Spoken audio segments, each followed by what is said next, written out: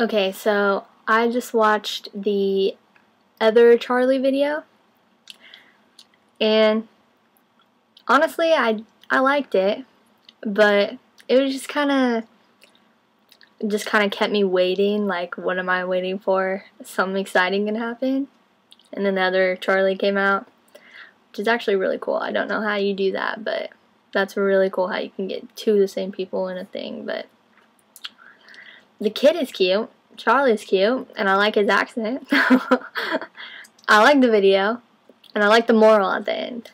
But other than that, I mean, it's kind of boring.